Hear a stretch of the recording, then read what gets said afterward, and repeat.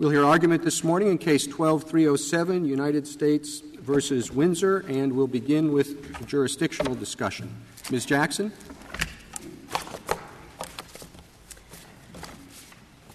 In federal courts jurisprudence, are you saying there's a lack of adversity here? I am saying primarily. Can you give us a pigeonhole? It's a little difficult because the circumstance is unusual, Justice Kennedy, but I think the most apt of the doctrines, although they are overlapping and reinforce each other. Thank you, Counsel. That was more than a sentence. Oh, I'm sorry, Your Honor. Thank you.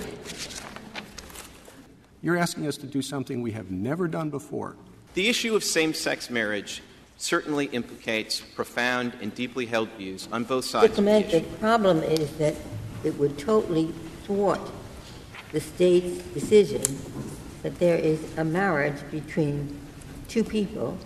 What kind of marriage so let's is say it? 3 soldiers are injured, and they're all in same-sex relationships. There are 2 kinds of marriages, the full marriage and then the sort of skim milk marriage. Your position seems to be, yes, one gets in. I think you can see what the problem is here.